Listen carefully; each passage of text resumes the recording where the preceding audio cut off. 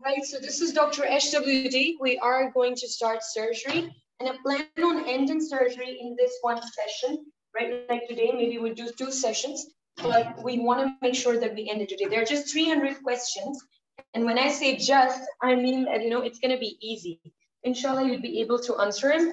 Not much of science is involved here. I mean, you've done these questions already in the previous portions, right? You've done some of them in cardiology, you've done some of them in medicine, in pediatrics, in gynecology. I know it's a different subject, but you're definitely going to do it. I know this. All right, so let's just start. Okay, can you guys see the screen and hear me properly? Can everybody see the screen and hear me properly? Okay, good. Right. So, the drill, you have to read the question. This one says, what's the single most appropriate next best step in the management, right? What's the next best step in the management? So this person, CT is normal. She's 33-year-old. She's been complaining of vomiting, severe occipital headache, conscious and alert with photophobia. What do you want to do next? What do you want to do next? She's got photophobia, severe occipital headache. She's 33-year-old. CT scan is normal. What do you want to do next? First of all, what's the diagnosis? Secondly, what do you want to do next? First, you need to see what's the diagnosis. She had a severe occipital headache. What does that signify? Having a severe occipital headache, what does that? Meningitis, does she have a fever? Does she have a fever? For meningitis, you're supposed to have a fever, no? She doesn't have a fever. It's acute onset. Complaining of vomiting, an acute onset fever. You understand what happened here? This is your subarachnoid hemorrhage. And sometimes in subarachnoid hemorrhage, we see xanthochromia if we, check the CSF within 12 hours. Right, guys? You know what a subarachnoid hemorrhage looks like on the CT scan? What does it look like? Can you describe it for me? Can you describe it for me? Expanded banana or selfish lemon? No. What does it look like on the CT scan? What does it look like on the CT scan? Yellow? Yellow, what yellow? What's the shape of it? On the CT, I'm not saying CSF, I'm saying CT. I'm saying CT. It's like a banana, right? It's like an expanded banana, right? Is that subdural hemorrhage or subarachnoid hemorrhage? Because I'm here to confuse you and make sure that you guys remember things. And that would only happen if I confuse you. Blood and sulci. Okay, all right, okay, I'm hoping you guys are right, because this is something that we've done already, so I don't think I'll be discussing on it. We've done this in emergency, we've done this in your cardiology, right, your neurology, so I'm not going to discuss this because this is already done. Next question. What's the most likely diagnosis? Bowel sounds required. There is rebound tenderness, garden in the upper right quadrant, a temperature of 38.7, right? She's got icteric sclera. This is a 55-year-old. He's got acute abdominal pain, feeling unwell, right? And they have got sclera, which are icteric. He broke a finger 1 week ago. He's got a history of gallstones. What's the diagnosis? He's got rebound tenderness, a temperature, right? Acute abdominal pain. What's the diagnosis? What is the diagnosis? What is Charcot's triangle? Triad, sorry. What's Charcot triad? What's Charcot's triad? What is Charcot's triad? What is Charcot's triad? Jaundice, right upper quadrant pain, and do you guys know what's Charcot's triad? What else? Jaundice, right upper quadrant pain, and fever. And that is positive in? Where do we see that? Is it cholecystitis? Is it acute cholecystitis? Okay, it's acute cholecystitis. You guys are saying it's 3. Let's see if that's true. That is incorrect, right, guys? I did mention Charcot's triad, and I did talk about, right upper quadrant pain. This patient has right upper quadrant pain. He's got fever. He's got jaundice. right? What is different in acute cholecystitis that we don't see here? Can anybody appreciate that? What happens in acute cholecystitis that we don't see here?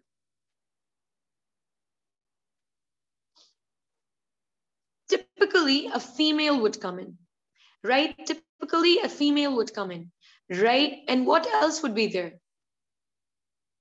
Systemic symptoms are more pronounced, right? Systemic symptoms are more pronounced. This person just has abdominal pain, feeling unwell because of the pain. He doesn't have any vomiting. He doesn't have any more of the systemic symptoms, right? And Charcot's triad is very, very important here, where there's right up quadrant pain, jaundice and fever. Please don't forget that. Do you guys understand what I'm saying? Everybody following me, Dr. Berman, Dr. Bachchan, Dr. Safana, Dr. Hasma. Do you guys understand what's happening? Can anybody hear me?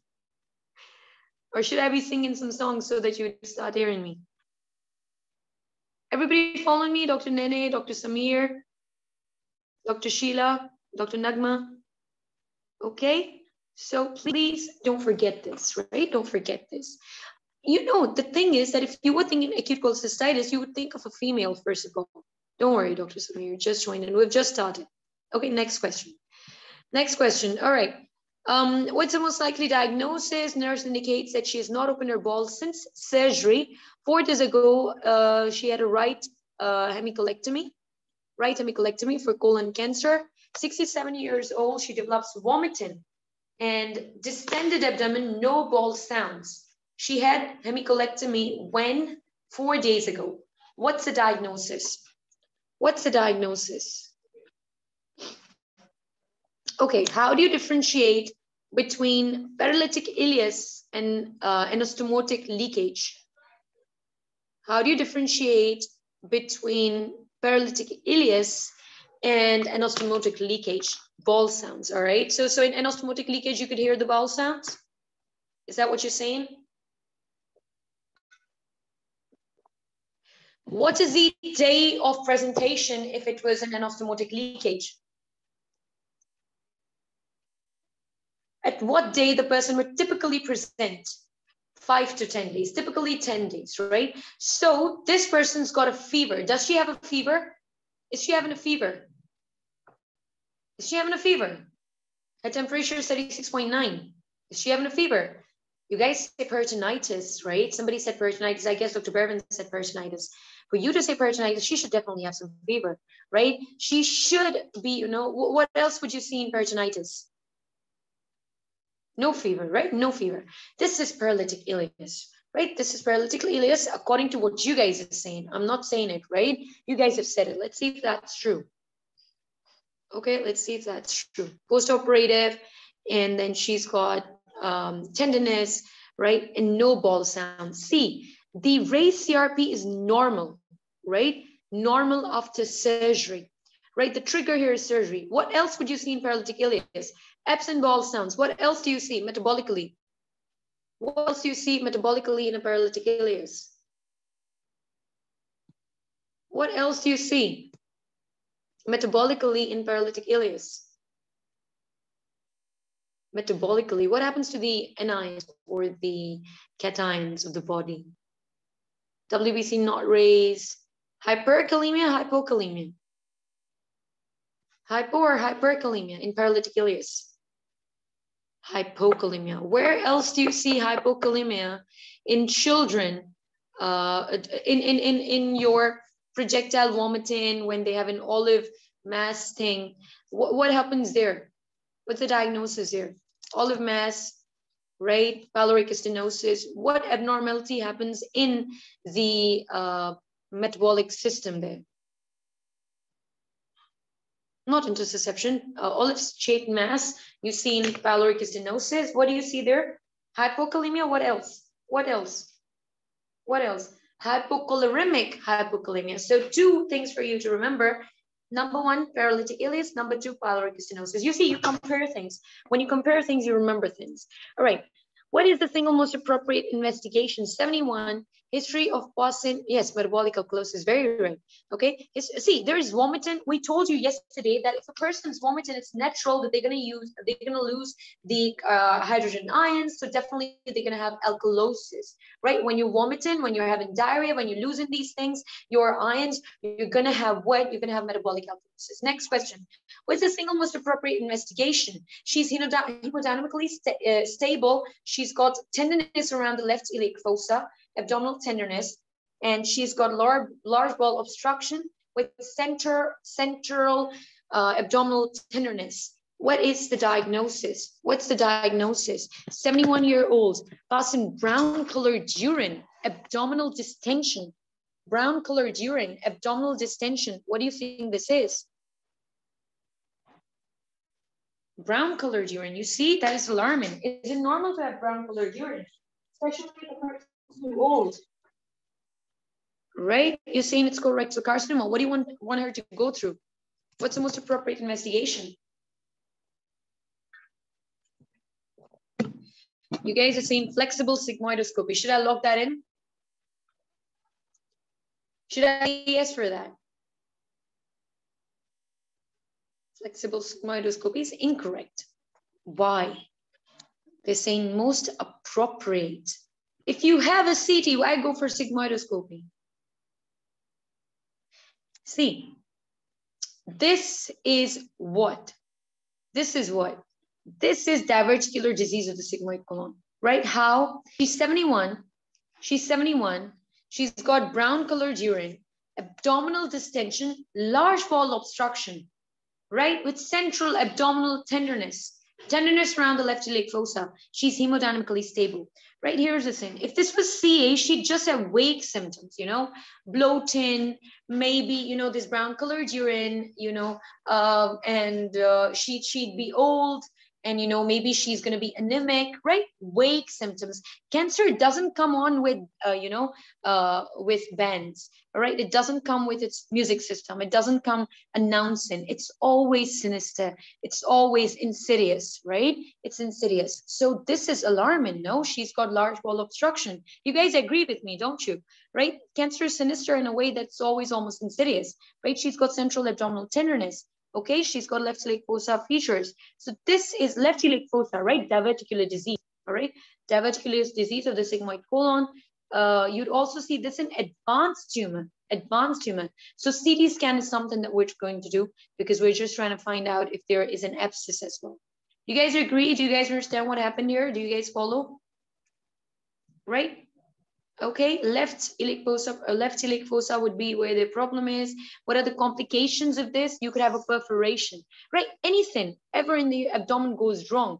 Think of perforation. Why? Because your abdomen is a Pandora box, right? What do you mean by Pandora box? Meaning you open one thing, the other thing comes out. I don't know if you guys have got your surgical rotations, but if you were there, you would notice that, you know, you just open one ball loop, it just keeps on coming, it keeps on coming, it keeps on coming. It's such a huge thing, and it's so fragile that if any infection happens, we're almost always afraid of hemorrhage and perforation. The rest of the things are all right, fine. Hemorrhage, perforation, infection. Hemorrhage, perforation, infection. You got to think of it all the time when you're dealing with abdominal problems. And colonoscopy initially, but the best thing is a CT, right? The best thing is a CT with a contrast, right? Okay, so you could have pericolonic abscess, pelvic abscess, fecal peritonitis. You know what you're going to do. What do you do in surgery? What do you do in surgery? What's the basic treatment in surgery? Fluids, stabilize, give antibiotics, right? Maybe do the suction, do the NG tubing. Isn't it so? I think so, no? Okay. I hope you guys are following and can hear me. Can you guys hear me? Hi, Dr. Zareen. How are you doing? Hopefully you're doing awesome. Okay. All right. Next question. What is, mashallah, that's awesome. I'm doing it okay as well. Just the throat isn't working. So let's just move to the next question, Dr. Zareen. Thank you for asking, by the way. We've done around 5 questions. Don't worry, you're going to get the recording. So we're just moving forward. What is the single most appropriate drug of choice for this treatment? Guys, look alive, all right? Okay, it's going to be fine. Please keep going. I hope you guys are following. I need answers. I need you to be active, right? I need you to be active. So what is the drug of choice for his treatment? This is 65. He's come to the urology clinic and he's saying that, he's have to wake up 3 times at a night and he's having weak urine stream. His PSA is 4.5. What is a normal PSA in 65-year-old gentleman? What is a normal PSA in a 65-year-old gentleman? What is a normal PSA in a 65-year-old gentleman? Lesson 3, lesson 4. Okay. Now, we have to start with finasteride because this person's having what? This person's having what? BPH. No, he's having BPH, right? So in order to make it better, we're going to give him tamoxifen. Okay? Tamoxifen. Now, this is important. We're just going to go through it. And once we're done, we won't have to look at it again, right? So the person would come in with, now, can you tell me 3 diseases that are common in Black people? I'm not being racist. I mean, Africans. 3 diseases that we've learned so far. 1 from cardiology, 1 from pediatrics, 1 from gynecology, fibroids, all right? Fibroid, oh, everybody remembers fibroids. What else? Bladder cancer, sickle cell anemia, what else? C of prostate, CA, okay. Prostate cancer, all right. What else? Placental problems, which placenta? Placental abruption, right? Placental abruption. Okay, so these are more, yes, hypertension treatment is different. Thank you, Dr. Asma, for pointing out. So you see, Black people are more prone to these things. Do not forget that, right? Do not forget that. Okay, it's important because, you're going to deal with people there. Okay, so BPH, you're going to have lower urinary tract symptoms and it's going to be obstructive. Obstructive meaning you're going to have weak flow, hesitancy, strain. And, by the way, when we're doing this, we're also dealing with urology. If you do this topic correctly, you'd be dealing with almost 40 to 50% of urology. 40 to 50% of urology if you do this one topic correctly, right? Half of the topics for urology you've done in your gynecology, right? So half of them we're doing here. Okay, so if the person's got BPH, she's going to have lower urinary tract symptoms, weakness and intermittent urinary flow, hesitancy, strain in, empty, incomplete emptying, right? Storage symptoms, post-maturation, you'd have dribbling. What could go wrong? If there's a storage of urine, you're going to have infection, right? You're going to have infection. What happened here? I don't know what happens, right? So you're going to have infection here. You're going to have infection. If you have your dribbling of urine, definitely you're going to have infections, right? What else would you have? What else would you have? What else can you have? What's another complication of BPH? What is another complication of BPH? Retention, obstructive uropathy, right? Infection, retention, obstructive uropathy. Now, what do? We do watchful waiting, right? That's number 1. If that doesn't work out, then we start with tamoxifen, alpha-1 antagonist, right? Alpha-1 antagonist. The adverse effects are what? Postural hypotension. This is important to remember. Tamoxifen is alpha-1 agonist. It can cause dry mouth, fine, I don't care about it. Postural hypotension, right? Because a person with dry mouth would not come. A person with depression would not come. A person with dizziness might not come. A person with postural hypotension will definitely present. Plab 1, plab 2, anytime you're working in the accident emergency, they're taking your tamoxifen, alpha-1 antagonist, they're going to have postural hypertension. Then there's alpha-5 alpha reductase inhibitors, which is finasteride. 5-alpha reductase inhibitor, which is finasteride, right? What it does is it's going to block the testosterone to be converting into dihydrotestosterone, which induces the BPH, right? What would it do? It is going to decrease the volume, right? It will decrease the volume of this prostate, and that way it'll reduce these symptoms, it'll reduce the progression, and this can be done before surgery of a heavy prostate, right? At least, so that we can give it. And another thing about this finasteride, please understand and remember, is that it takes time to work, right? It is definitely good, but it takes around 6 months to work, right? It takes around 6 months to work. And one more important thing is that it can cause erectile dysfunction, right? ejaculation problems, gynecomastia. Do not forget these. I'm going to point them out again. I hope you guys are following. Listen, what happens? I don't know what happens here.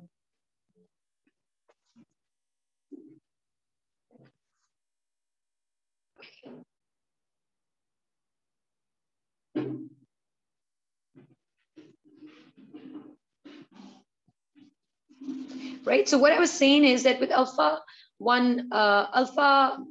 antagonist, you have a problem of postural hypotension. With your finasteride, you have good potency of reducing the features of the prostatic problems, but also along with that, it's going to take 6 months to improve the symptoms, but it can cause erectile dysfunction, reduced libido, ejaculation problems, gynecomastia.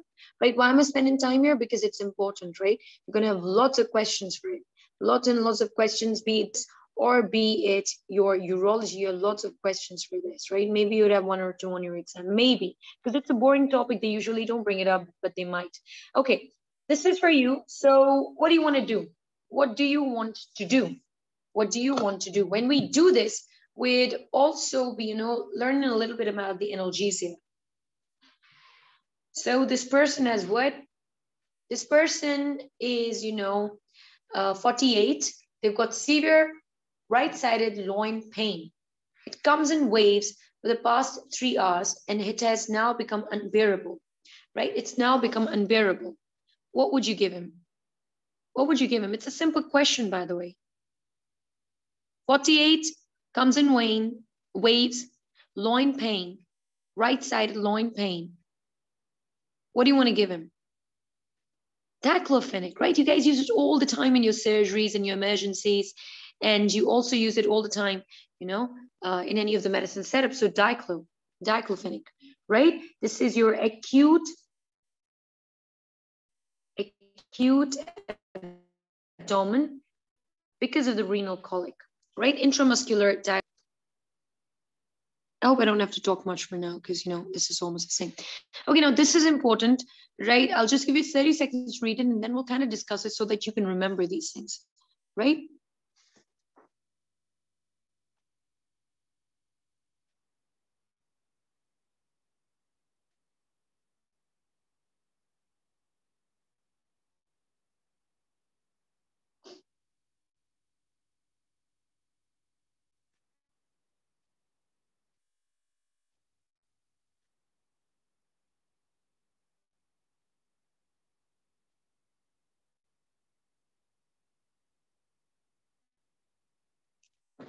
Okay, you guys are saying 3 left hemicolectomy. So this person's 55. It's incorrect, right? Because you don't know this. You don't know this one. That's all right. Okay, you don't know this one. 40% people say that. Dr. Asma said 1. But this is important, right? Because you might have a question. It's unlikely, but you might have a question. 55-year-old man presents to the clinic feeling lethargic, right? He had weight loss, and he had a colonoscopy, and he went for high rectosigmoid mass, right? It showed a high rectosigmoid mass, right? It showed what? It showed a high rectosigmoid mass. For high rectosigmoid mass, you go for what? Anterior resection, meaning you take out the rectum and the sigmoid colon. You take out the rectum and the sigmoid colon. You take out the rectum and the sigmoid colon, which is, you're therefore removing only the colon. Left hemicolectomy is not a valid option, right? You can't just, now you see, you can't do left hemicolectomy, even though you said so. This is high rectosigmoid mass. That means rectum and sigmoid are involved. If rectum and sigmoid are involved, you can't just take out the colon. You also have to take out the rectum and the sigmoid, right? Even though this is kind of something that we don't use. So we're going to go for anterior approach, which is abdominal wall approach. And you're going to remove this mass by anterior resection. So we have to do a little bit of it, right? Is there a screening for colorectal cancer? In the UK, is there a screening for colorectal cancer?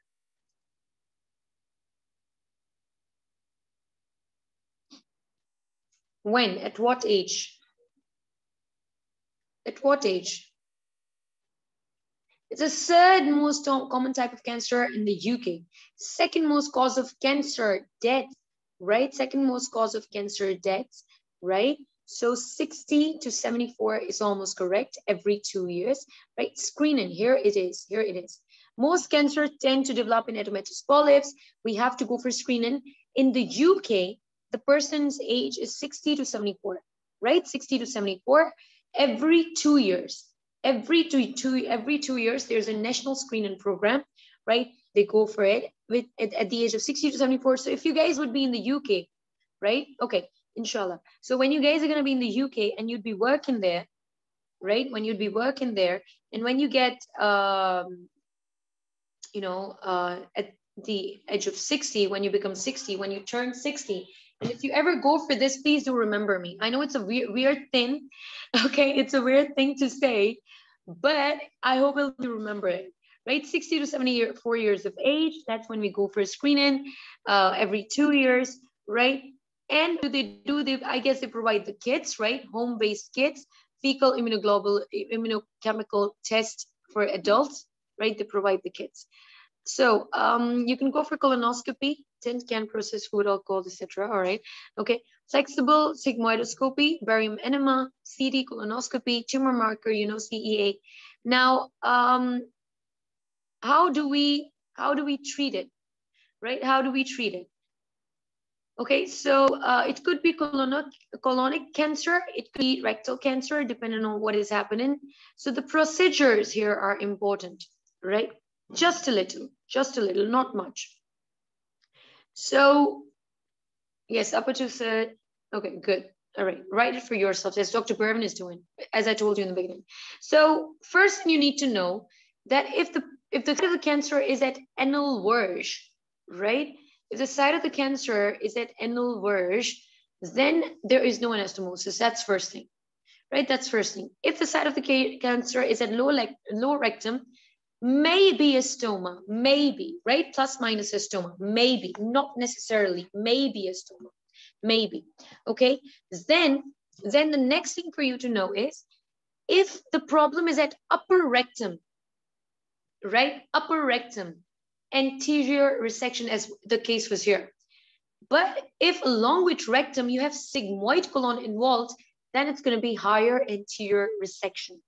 Please understand this, right? I know it's difficult to remember, right? You have to understand. Anal verge, no anastomosis. Low rectum, colorectal stoma, maybe, right? Upper rectum, anterior section, okay? Sigmoid colon, high anterior section. Distal transverse descending colon, left hemicolectomy, because that is on the left side, right? The rest of the colon, right hemicolectomy, with the ileocolic anastomosis. The rest of the anastomosis are colocolon. All right, guys, I'm hoping you understood and followed. We'll go into the next question. Are you guys following me? Yes, it was high rectosigmoid, right? High sigmoid, because sigmoid was also involved. See, for sigmoid, you're going to do anterior, right? For rectum, you're going to do anterior, but sigmoid is involved, so anterior high resection. Next question. This is for you.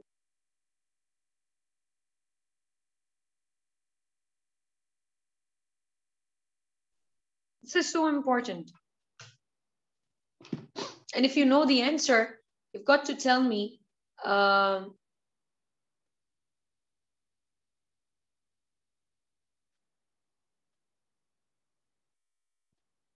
Okay, how long, what do you mean by recent? What does recent mean here? What does recent mean here? What does it mean by recent? 6 months, right? Let's see if that's true. No worries, Dr. Bachchan.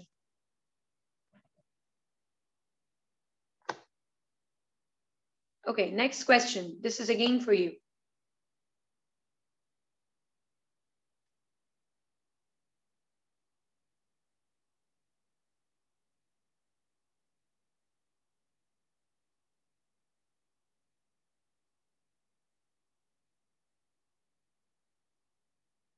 Please read the scenario.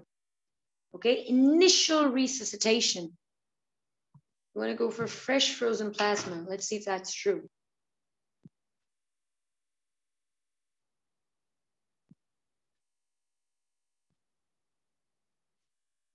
That's right.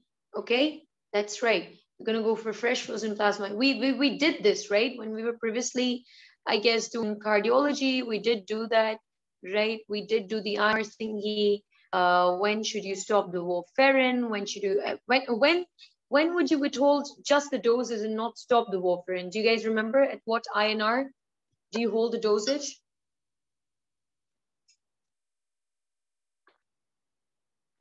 Anyone remembers? We've done the well score, haven't we? 2.3? That's too specific. Dr. Berwin says less than 5. Guys, please remember that. Please remember that.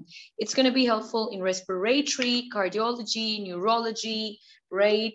Please remember that. Okay, next question. That's all right if you don't remember, but this is for you, right? I've discussed this like lots of time. So if you don't remember it, it's on you. Okay, these things are on you. When we were doing neurology, you guys were so scared. You need not to be scared about the things you don't know, but you need to be scared about the things that you know when you forget. All right? Okay, so what's the most appropriate investigation? Right, let's just read the investigations first. The creatinine is 4.49. Urea is 9. CRP is 49. White cell is raised. 45-year-old. She has a temperature of 38. She's got distension of the abdomen and sluggish bowel sounds. What investigation would you go for? She's got a persistent ileus. Can you guys read the question properly? Severe, she went for salpingectomy, bilateral salpingo-oophorectomy 6 days ago. She has severe right flank pain, and she's got a persistent ileus, distended abdomen, sluggish bowel sounds, temperature 38. What is the investigation you'd go for?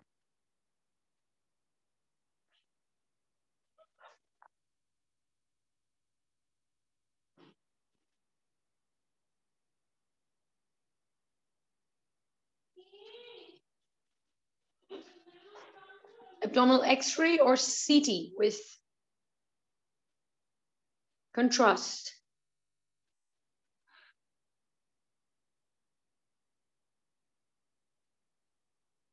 IV urography, bowel obstruction.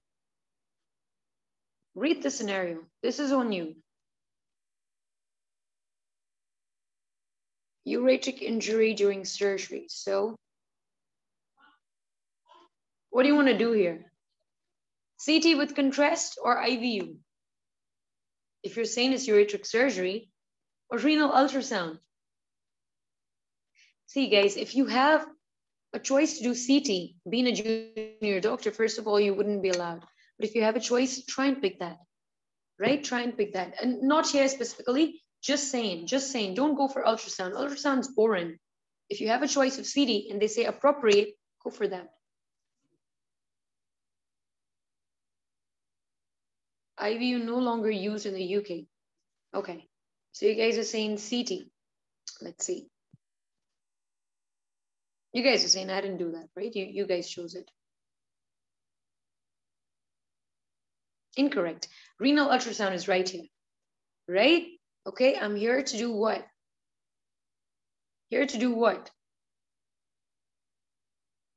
See, 37% people say X-ray. 20% people say CT. IVU, you guys said is obsolete in the UK. It's ureteric injury. You guys said it yourself. Dr. Sadia was saying all the time. I guess she said it earlier that, you know, this was a ureteric injury, right? It was a ureteric injury. I do see that at the back of this. Dr. Bachchan has also said it's a ureteric injury. But who said ultrasound? I guess somebody did say ultrasound. Dr. Sadia said ultrasound, right? She did say ultrasound, right? So, and she didn't go back on it, which is a good thing, right? She's got a ureteric injury. And what do you want to do here? Ultrasound. Even though I said that, you know, as a junior doctor, pick CT, right? But that's stupid at times, right? Don't just think because you're a junior doctor, you get to do the CT, right? There are times when you have to make a call, and the call here is to go for your ultrasound because it's easier. It's going to be appropriate. We can see everything there, right? We can also suspect, you know, hydronephrosis. Everything would be noticed on the ultrasound. CT is going to get time. The intravenous contrast maybe you can use, but it's going to take time. So even then, the most appropriate thing is ultrasound, right? Most specific is CT maybe, but by then this person who had bilateral self-pharyngeal oophorectomy, she's going to die, right? No, see, no, here's the thing. This says most appropriate, right? Even if you think, see, most is specific, understand the words. It says most is specific, right? Then if it just said most is specific, then maybe CT, right? That's more specific. Most appropriate is an ultrasound because, you know, that's going to help her out immediately, right? Immediately. And we can just, you know, send her for the surgery, right? It needs immediate attention. People die from this complication. You guys remember water under the bridge? No? You know what it is? Water under the bridge, you know that? Have you ever heard of it? What does it mean? Water under the bridge. It's used for these surgeries, isn't it? Meaning the ureters are just in line with the arteries. Okay? Okay, folks? So you need to be very aware of it. Do you guys understand? Is everybody following me? Am I making any sense? Am I making any sense? All right, next question. What does the X-ray show? Tell me, what does the X-ray show? I'm going to zoom in a little. What does it show?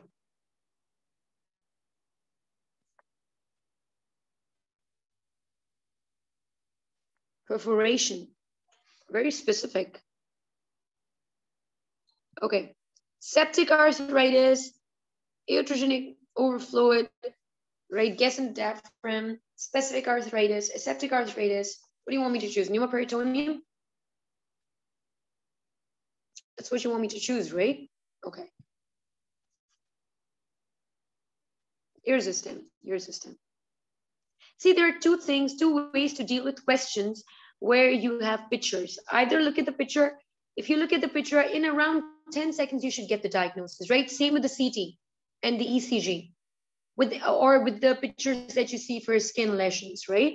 Okay.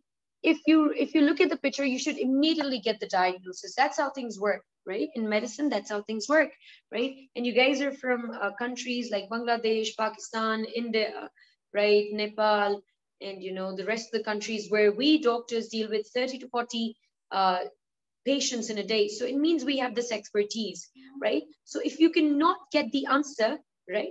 Yeah, even then, because you know this, the question says, what is the X-ray show, right? Even then, if you cannot get the answer from the picture within the first 15 seconds, please move on. Please move on, read the question. Don't force yourself to guess things. Don't waste your time. I'm telling you the time management here, right? That's my work. That's my basic thing here. Okay, folks, are you following? Next question, 30 seconds. This is for you guys. Let me just stabilize the screen a little. I know you hate me. This is not good. I don't want to annoy you, but it's happening. Okay. The answer was pneumoperitoneum. Okay, this is for you guys. You guys have 30 seconds. Don't hate me, okay?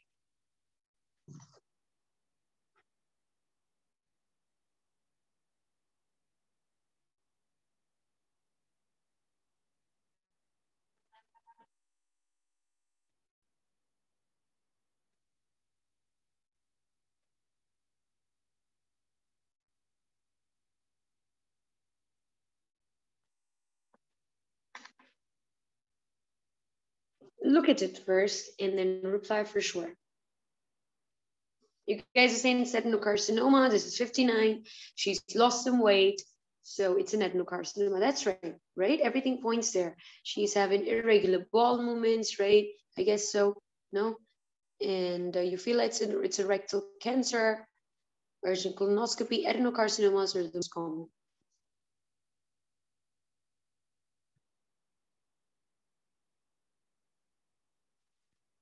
Next question, 30 seconds.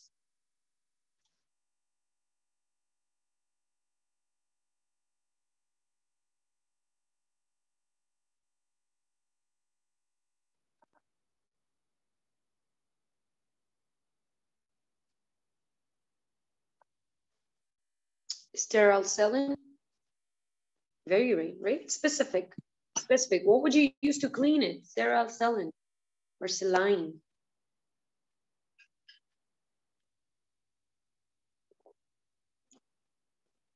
Did we do this earlier somewhere? By the way, this was a question that came in November 2021 exam. Not November, I guess August. This exactly came the same, almost the same. And this is why I've been recommending that we do plabbable.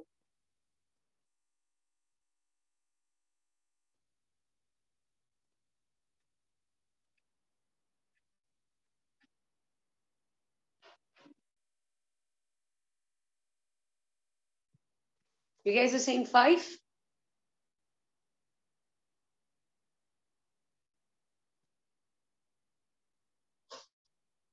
That is right. That is right. You guys know this, right? Almost something related to this game, right? So preparation mixed with adrenaline should not be used for minor surgery of the finger. Please do remember some of it, not all of it, right? What do you want to know here? Okay, I don't think it's here, but it is a rapid onset anesthetic. It lasts for around 1 hour, and it must never be used near extremities due to risk of ischemia, right? Due to risk of ischemia, especially for minor surgeries. Do not use it.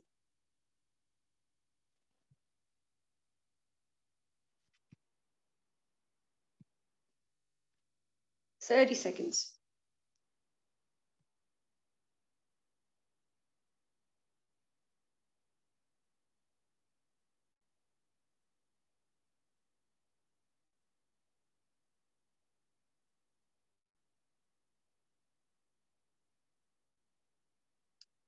Central severe chain 1 hour ago, pain 1 hour ago. Is no history of trauma, intensity increasing, he's sweating, right? And blood pressure is dropping, widening of mediastinum. So this is your aortic dissection. Hopefully that is right.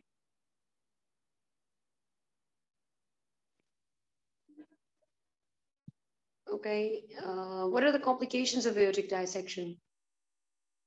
I think we've done this in cardiology. The complications are aortic incompetence and MI, right? Stroke, if there is a forward tilt, unequal arm pulses, renal failure, right? So if you were to do plab 2, you're going to do safety net in there for MI, right? For MI. We're going to do this too, inshallah. Next question.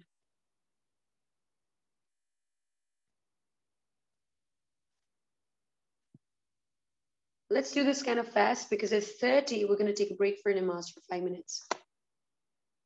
And I really want us to end this today.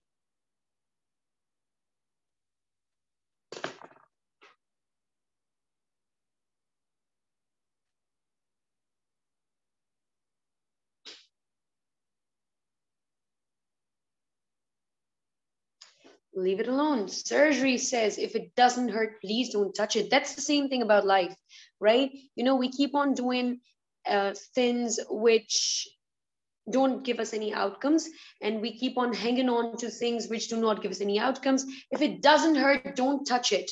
That's a simple rule in life. It's a simple rule for surgery. I know this is weird, analogy, but I hope you guys understand what I'm saying. Next question, 30 seconds.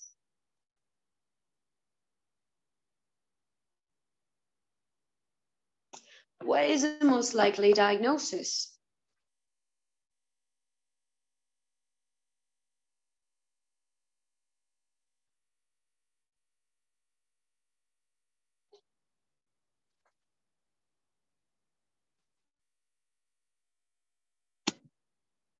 Absent corneal reflex, right? And proptosis, okay, double vision, nasopharyngeal carcinoma. What do you think this is? Is it a migraine? Is it a cerebral metastasis? Is it optic nerve tumor? Is it posterior communication artery aneurysm? You see, what you could do here is you could do the diagnosis exclusion thingy, and that would just make you think of 4. If you forget the rest, maybe the rest of the options would make sense to you. I hope all of you followed and answered and understood. Next question, 30 seconds. Big questions are your saviors, right? Don't ever be scared of big questions. Those are your saviors.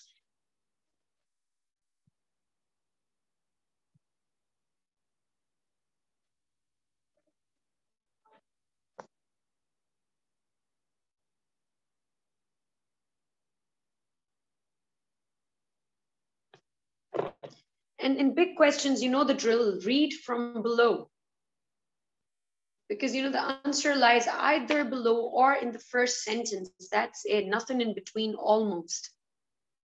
Temperature, saturation, unwell, diaphoretic, right? She's got cramp-like abdominal pain. Please read this. Please read this. Please read this. Is it charcoal triangle? Where's the pain? Where is the pain?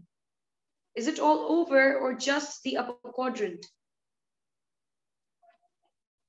She's diaphoretic. She's vomiting. She's got nausea. Is she jaundiced? She's also jaundiced. She's got a temperature. Now the question here is, where is the pain? She's a woman.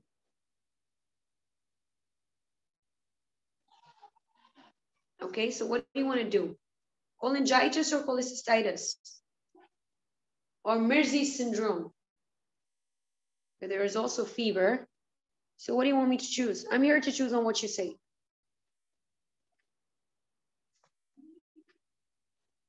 Right upper quadrant, right? You see, you just were about to miss it, but it says on palpation, she's tented in the right upper quadrant. What do you want me to do?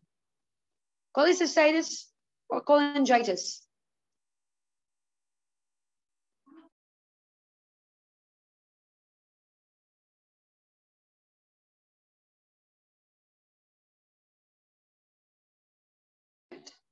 Apologize for that. So you guys are saying cholecystitis.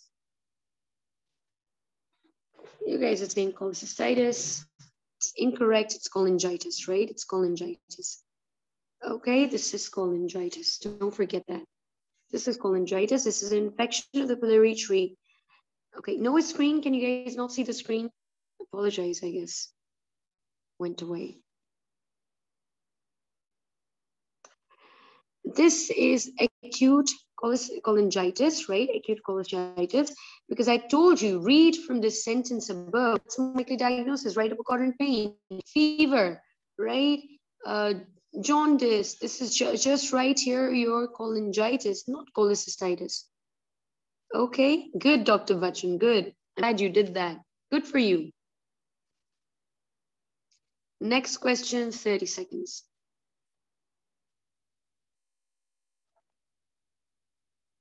She should have some history of gallstones. And they should have been reactive in some fashion, right? She should have infection prior to that. Something to trigger that.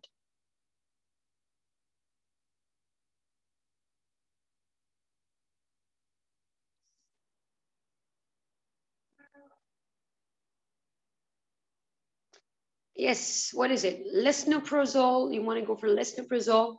4? Yes, Dr. Laluxi Cray. Who's that? You're raising your hand. Are you saying something? Or was it by mistake? Okay, you guys want me to do what? Lesnoprazole? And this is a new question, I guess. You know, she's got prostate cancer. The person, sorry, she can't have prostate cancer. That's kind of impossible, right? But the person's got prostate cancer, and they were prescribed. No worries, no worries. They were prescribed with joserelin, right? Joserelin or goserelin. I don't know how you want to pronounce it, right? Or goserelin, and they've got prostate cancer.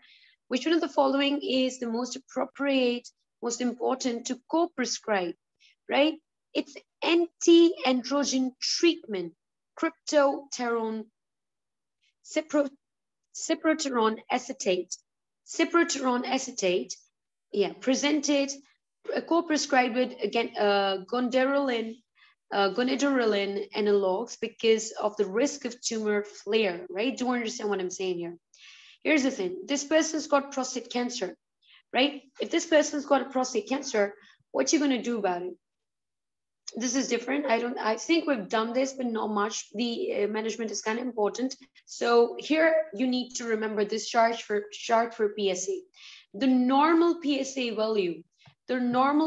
value for 60 to 69 is 4, right? 60 to 69 is 4. More than 70 years old, 5 is also all right.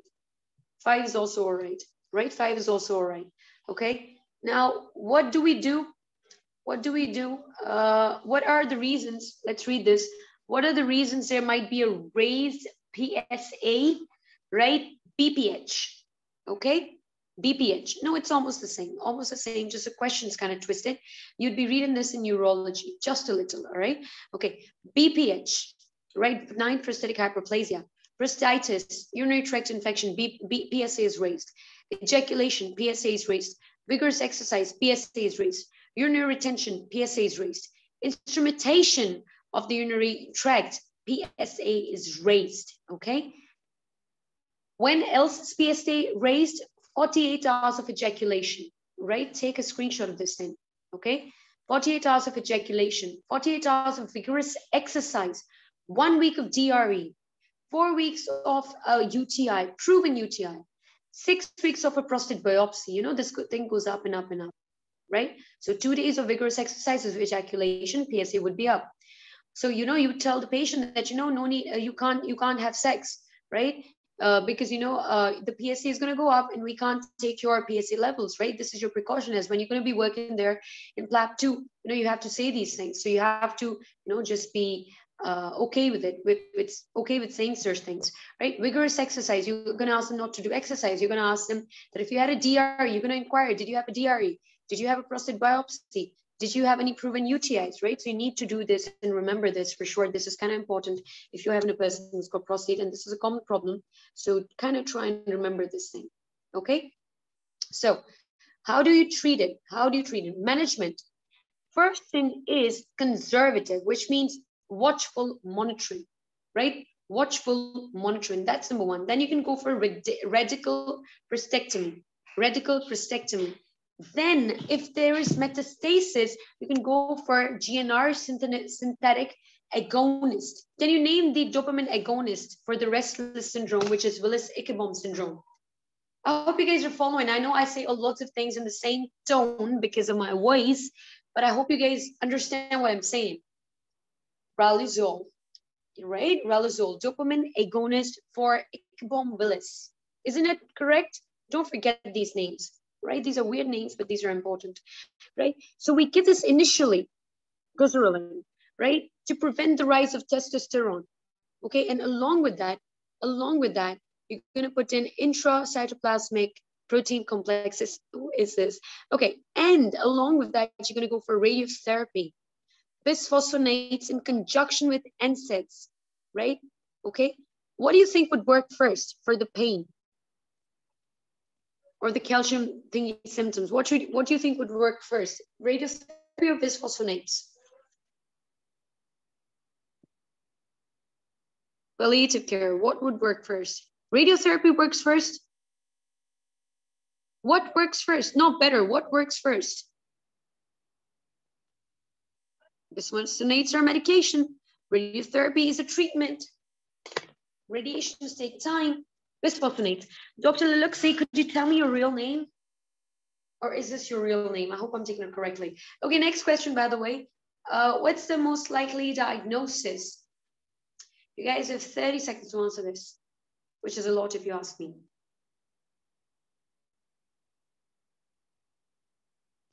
And we've done this before. We've done this before.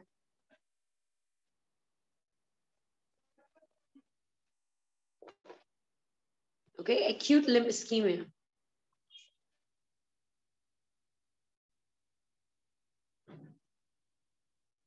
You guys are saying acute limb ischemia. Let's just choose the answer. Let's get it right.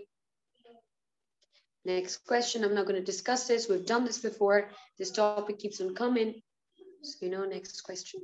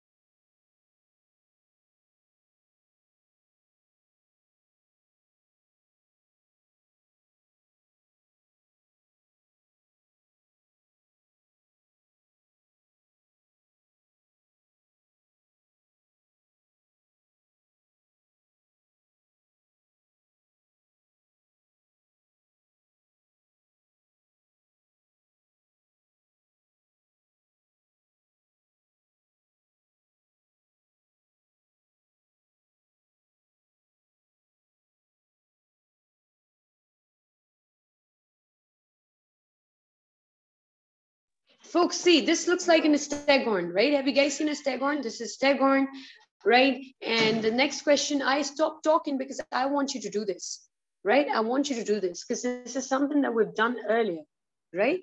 When I stop talking, that means it's your mock kind of thingy, okay? What would you prescribe? Nimidipine? Subarachnoid hemorrhage, nimidipine should make sense, right? Calcium channel blocker. Okay, next question. Next question.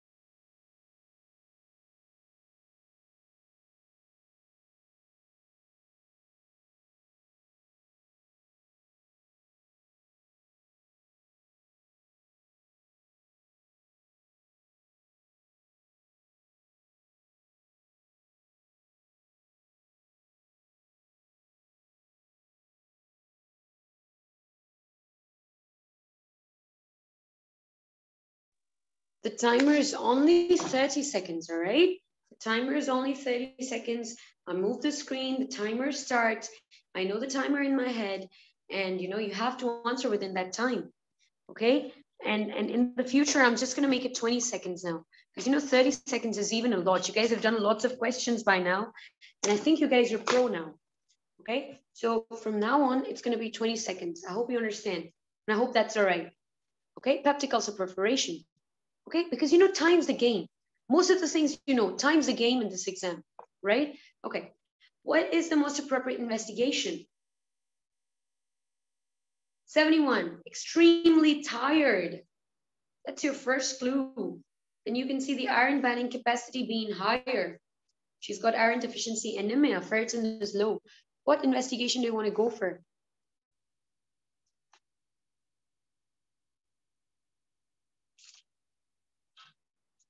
Old person, being tired, right?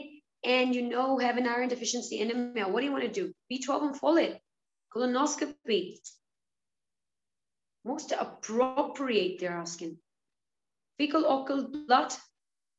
Okay. See, read the question. Always read the question. The question, I mean this one. What's the most appropriate investigation? What's the most appropriate investigation?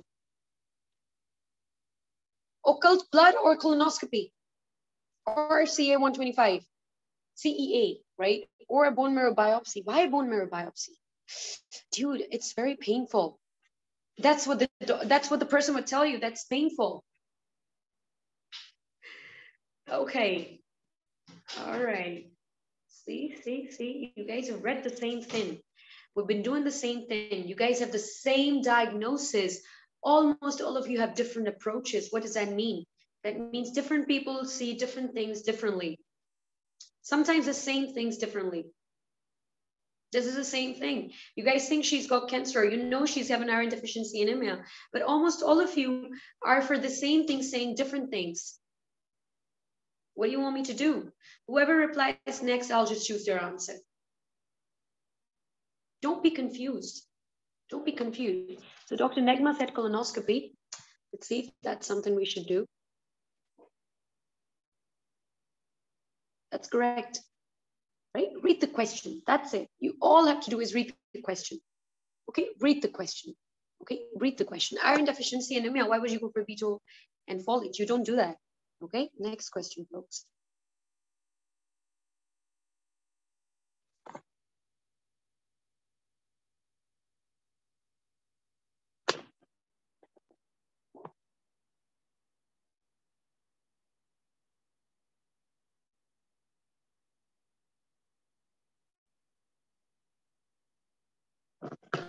What do you want to do? What do you want to stop? What is this person having? He's having diarrhea. Which of the following can cause more diarrhea? What is capecitabine? If you're choosing it, Tell me, what is it? You know, there's one thing that GMC says all the time, and forget GMC, everybody says that. That is,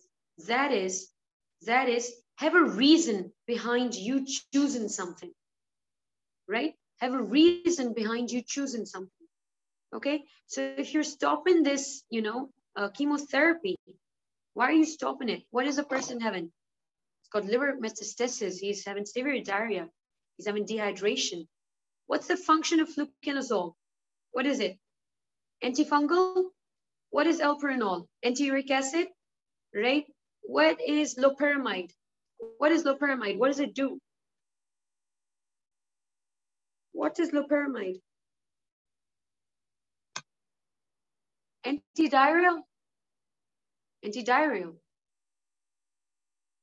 For diarrhea, causes diarrhea, or is it treatment of diarrhea? Okay, so you want me to stop loperamide, all right? Okay, that's what you said. Incorrect.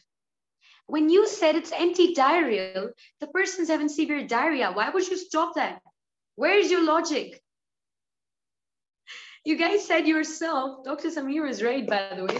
See, I hope you guys are having a little bit of laugh, because you know, you guys said yourself, it's anti-diarrheal. The person is diarrhea. The only thing that's helping him, you're going to stop that. Why? Are you guys in alliance with Trump? Okay, but you guys chose to. You guys chose to. The only thing, you guys are good doctors, by the way. You stopped the only thing that helps him. That is amazing. I'm hoping that all your patients survive. Okay, and they get better, hopefully, okay? Just kidding, just kidding. Okay, yes, this also covers your pharmacology a little, right? But you know, you can use logic. You can use logic here. Okay, see, this is, as Dr. Samir said, that this is an you know, chemotherapy, like chemotherapy drug, and it is a contraindication to use this capacitabine,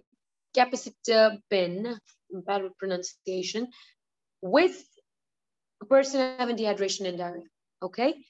And loperamide was helping him. Why would you stop that? You know, I'm not kidding. All of you said two, okay? I'm not kidding. All of you said two. I want to end it, but all of you said two. Just look at this, except Dr. Samir, right? Almost all of you said two, okay?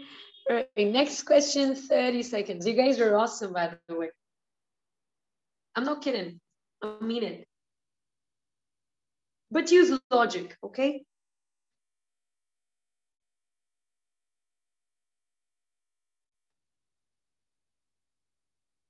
What do you want to do?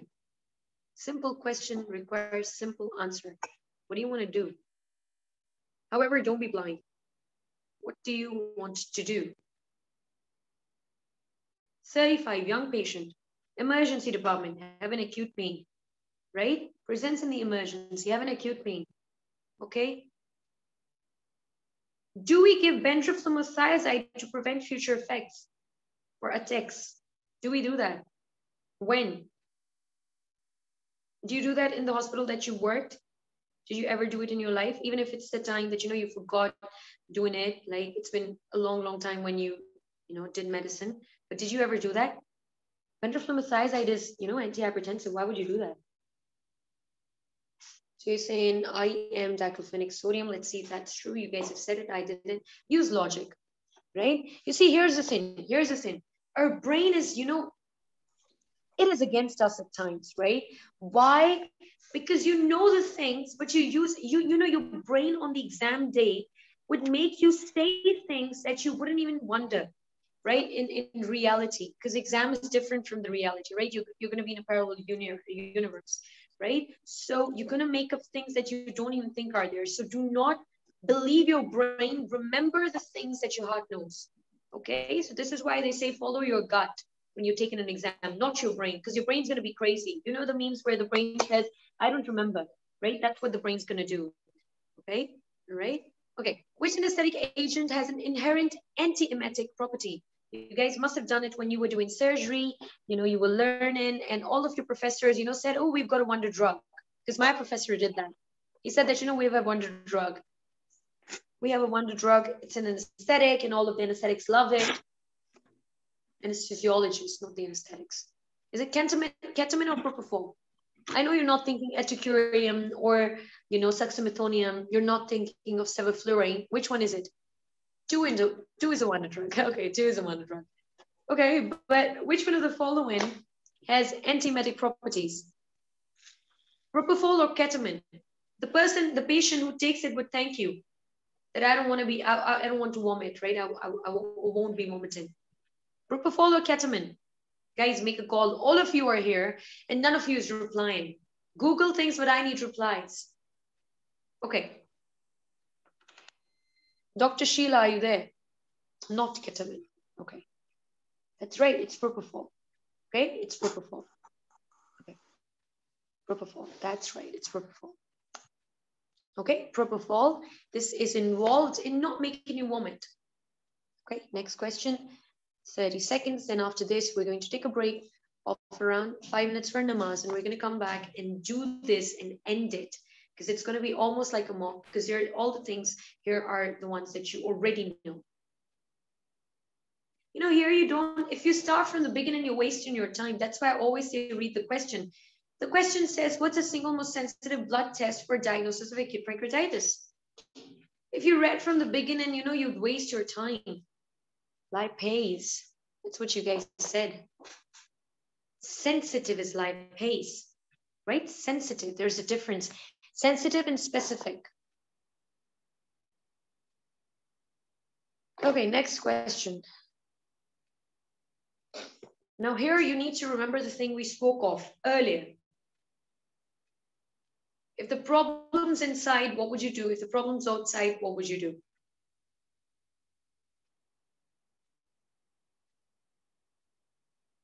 And please give him something that wouldn't make him, have more complications, right? And wouldn't put him in trouble, wouldn't require surgery, a cut. Right? Because we're trying to make sure that the patient feels better. That's our job, right? That they're pain-free, almost, right? So bag. And if the problem was inside the esophagus, then, for example, the person had esophageal cancer, then stenting. Okay, stenting.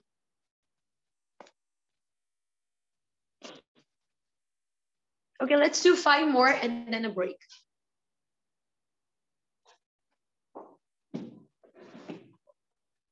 Five more and a break, okay? Because I really want us to end this today, inshallah, hopefully. One can only dream, no?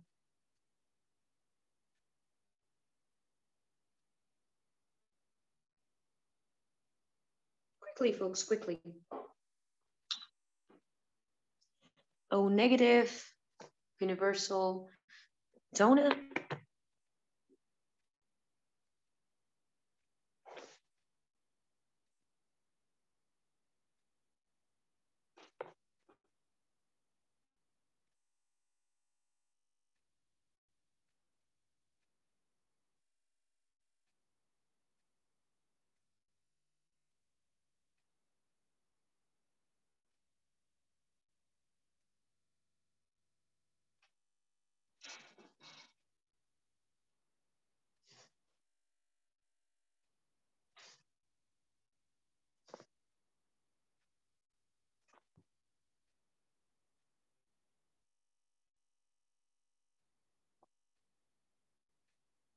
Is there something new that we're learning?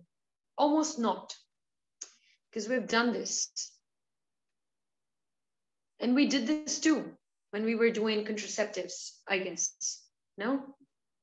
When would you ask it to stop the contraceptive? 2 weeks or 4 weeks? Or 8 weeks? Option 3 you meant, okay. That's right. And what about antibiotics when it comes to your peptic ulcer? And you're sending them for, urea test, urea breath test. How long would you want them to stop antibiotics before? I guess that's the question, right?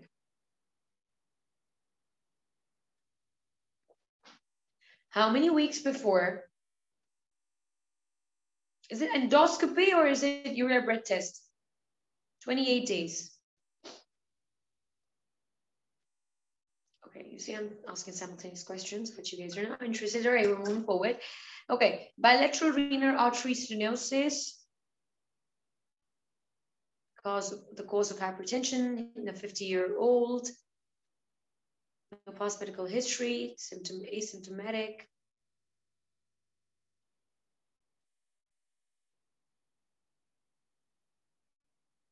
Correct. Next question. You see, it came in June 2020 exam. All right, this is the last question that we're doing for now. Then we're going to take a break. When we come back, you'd be doing a mock style kind of session, okay? Unless you learned something new. You see, we just did it yesterday when we were doing emergency, didn't we? Right? I'm hoping you guys remember it. Start from option 5. Amnesia of 1 minute. 1 episode of vomiting. 1 episode of vomiting. Initial, please understand that it's different for children and for adults. Initial assessment in the emergency, 60 minutes after the injury, the GCS dropped to 14.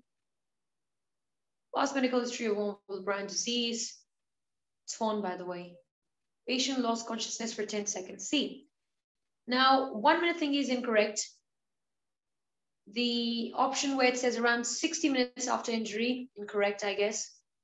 Vulnerable brain disease, incorrect. 10-second thingy, incorrect. So again, with the diagnosis of exclusion thingy, or the exclusion of option, you go with 1 episode of vomiting, which is incorrect. Which is incorrect. I think almost a lot of people would have chose 1 episode of vomiting, but that's incorrect. I told you, this person's an adult, right?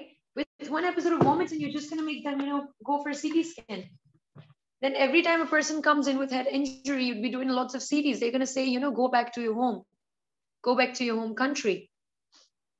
Why? And not even your home country, here's the thing. More than 1 episode, not 1 episode. More than 3 in children. More than 3 in children. Okay, more than 3 in children. We kick them out. It's your turn to kick us out from their country because we're trying to get in, right? I know this is on the record. I should shut it down for a minute. Okay, all right. Next question. We're gonna do the next question in 5 minutes. Okay, I know I make lame jokes, but I'm hoping that you guys understand. Okay, so we're gonna take a break of 5 minutes. We're gonna come back, and we're gonna do the rest of it as a mock. Discussing CD head after trauma. Okay. What does that mean?